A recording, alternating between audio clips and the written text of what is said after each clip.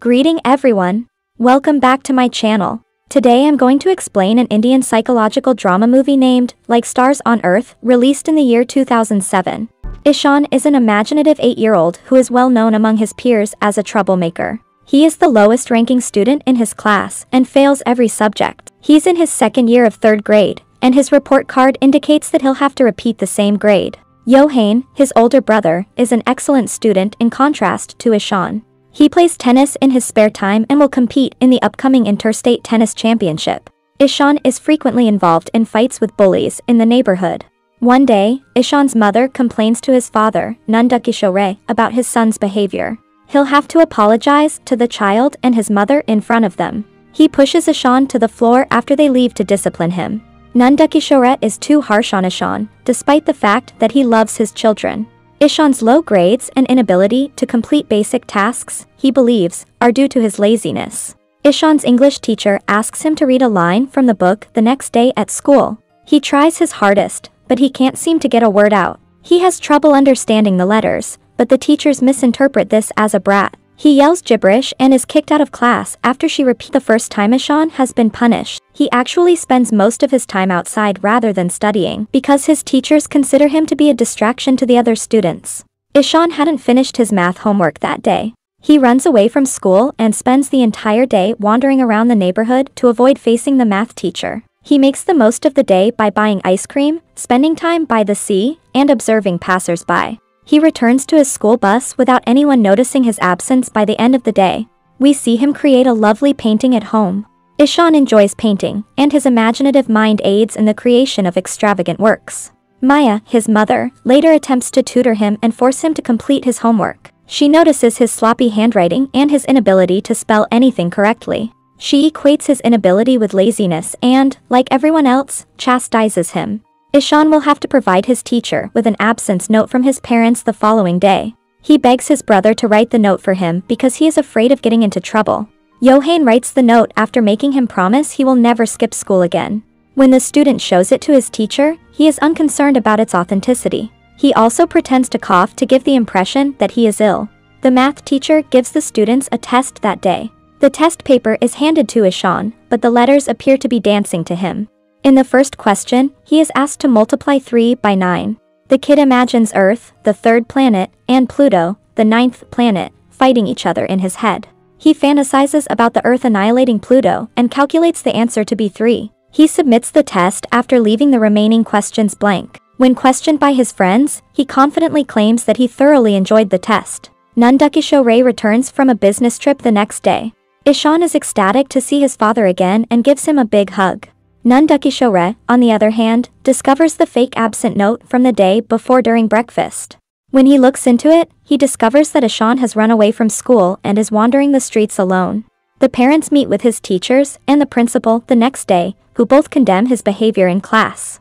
They also learn about the results of a recent math test. Ishaan, the principal assumes, is a special child who needs to be sent to a special school for disabled children.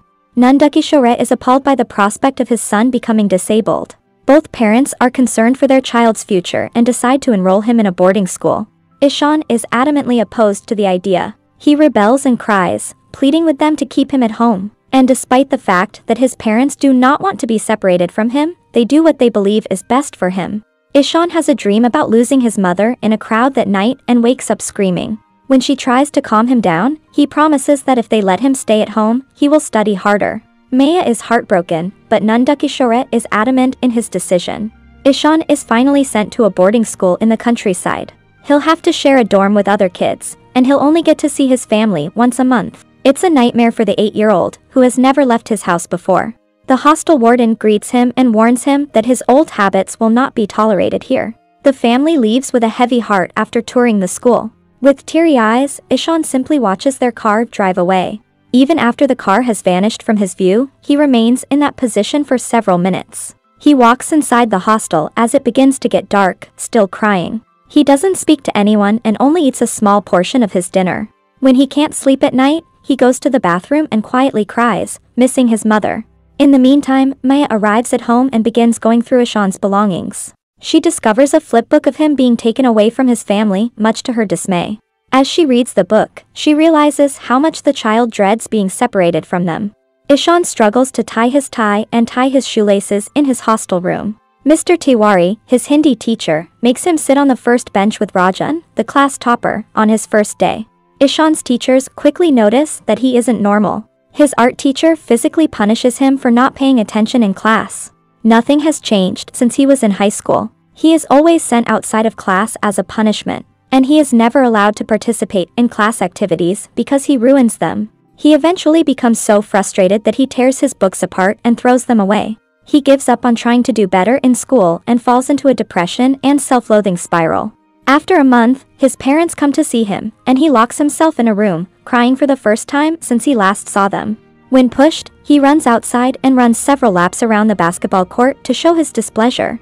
To give him a break from his life at the hostel, his family takes him to a hotel for the night. Yohain presents him with a basket of painting supplies, but he has no idea that Ishaan has shut down his creative side and stopped painting completely. The family says their goodbyes the next day and leaves him alone once more. Later that day, Ishaan is at his lowest point in his life. He thinks about how it feels to jump from that height as he looks down from the school's terrace. Rajan, his only friend, interrupts his thoughts by informing him of their new art teacher. Ishaan is unconcerned because no teacher has ever assisted him. The kids, on the other hand, are taken aback when the new teacher Ram appears in class dressed as a joker.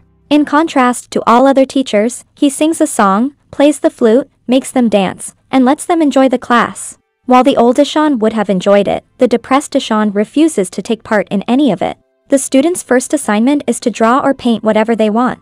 Ram wants them to show off their artistic abilities so he knows what he needs to work on next. Ishaan does not even touch the paper as the other children begin to draw a variety of things that are all different from one another. Ram initially assumes that the kid is taking some time to think, but Ishaan's paper remains blank even after the class has ended. Ram, concerned, inquires as to what is wrong, but receives no response. Maya calls Ishaan later that evening, but he just holds the phone to his ears and doesn't say anything. He is informed that due to Yohain's tennis competition, the next visit will have to be postponed by a week. This only confirms to Ishaan that his family doesn't care about him. He wipes a single tear from his cheek and walks away silently. Ram notices Ishaan kneeling outside the classroom the next day. He inquires about him after being intrigued by his behavior. Ishaan, Rajan reveals, has trouble understanding letters no matter how hard he tries. Ram works in a school for disabled children and has a keen eye for children who are different. He goes through his old notebooks to learn more about Ishaan and discovers a pattern of similar mistakes. He can't get the image of Ishaan out of his head, even when he's teaching the special kids. He had the same problem as the kid when he was younger, so he understands. He realizes what Ishaan's real problem is after a few weeks and travels to his hometown to meet his parents. They greet him warmly and allow him to inspect Ishaan's room. Ram is taken aback when he learns that Ishaan used to paint. This makes him even more sad because the kid has lost his sparkle as a result of the pressure he has been subjected to. Nandakishore dismisses his son, accusing him of being a slacker who despises studying. Ram retaliates by demonstrating the pattern of Ishaan's errors. He frequently inverts the letters, as if he has trouble distinguishing them.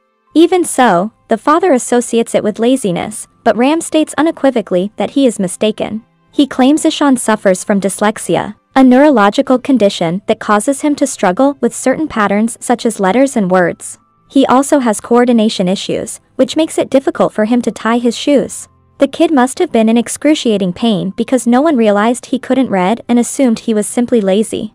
Ram is accused of calling Nandakishore's son a retard, and Nandakishore lashes out at him.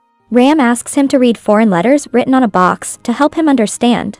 Nandakishore finally understands what his child is going through when he is chastised for not understanding the letters. Despite this, he refuses to acknowledge that his son can make a living doing what he loves, painting. Ram is adamant about proving him wrong. When he returns to school the next day, he tells the students about all of the famous historical figures who struggled to learn as children. He uses scientists, actors, and philosophers as examples, which makes Ishaan feel much better about himself. When Ram asks who invented the light bulb, Ishaan answers Thomas Edison for the first time in weeks. Ram notices a glimmer of hope for the boy's education. Later that day, Ishaan is near the pond when he constructs a working boat out of rubber bands and leaves.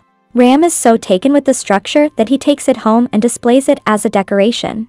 Ishaan's creative juices begin to flow again, but he still has a long way to go before learning to study like his peers. Ram goes to the school's principal one day and informs him of Ishaan's problem. The principal suggests that they enroll him in a special school for children with special needs, but Ram is confident that Ishaan will be able to learn alongside regular students. He suggests that the teachers recognize the child's problem and provide appropriate assistance. Ram offers to teach Ishaan every day after school when the principal says it isn't possible. For the sake of the child, the principal permits it. Starting the next day, Ram employs a variety of novel techniques to assist Ishaan in distinguishing between letters of the alphabet. Sandboxes, Play-Doh, and other sensory methods are used to teach them. Ishaan learns to calculate with the help of audiobooks and the stairwell. He begins to understand the letters that other teachers have been unable to teach him for several years in only 2 months. Nandakishore comes to the school one day to talk to Ram and brag about how they're doing more research into their son's condition. He wants Ram to understand that he is not an absent father and that he is proud of who he is. Ram, on the other hand, holds the father responsible for the child's lack of self-confidence, which even Nandakishore admits. He notices Ishaan trying to read from the notice board on his way out. He is overcome with emotion as he realizes he has unintentionally hurt his child and is unable to face him. Ram organizes a painting competition for both teachers and students at the school a few days later. Everyone congregates in the amphitheater and takes part. For the first time, Ishaan uses the painting supplies that his brother gave him. The competition begins, and everyone begins to draw. Even the teachers are enthusiastic about the event and give it their all. Ishaan creates a beautiful painting of himself sitting by the pond by the end of it. When he gets to the front to turn in the painting, he notices that Ram has done a portrait of him. At the sight, he is speechless. A short time later, it is announced that the winning painting will be featured on the cover of the new yearbook edition. The principal claims that making the decision was difficult because 2 paintings, Ram's and Ishaan's, stood out the most. Finally, Ishaan is declared the winner, with Ram taking second place. The audience erupts in applause. Ishaan feels recognized for his talent for the first time in his life. He can't help but cry and rushes over to hug his teacher. Mia and Nandakishore arrive at the school for the end-of-year parent-teacher meeting in the final scene. Ishaan's talent is lauded by the principal, who displays his painting on the front of the school yearbook. The parents are taken aback by the sudden attention. Ram is also praised by the principal for doing an excellent job of teaching the student in the manner in which he required. Later, Ishaan's parents meet with his teachers, who show them his report card and congratulate him on his unquestionable progress. Outside, the couple watches their son play and tears of joy well up in their eyes. Nandakishore expresses gratitude to Ram for assisting Ishaan and apologizes for his actions. Finally, Ishaan says his goodbyes to Ram and returns to his hometown for a vacation. That was all from the video.